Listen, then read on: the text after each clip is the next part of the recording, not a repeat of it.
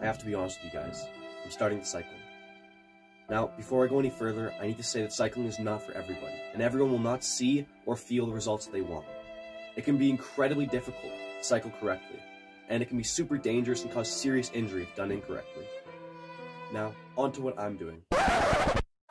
I cycle, or spin, every third day in fitness class. Cycling is a great way to lose weight and an excellent form of low-impact cardio.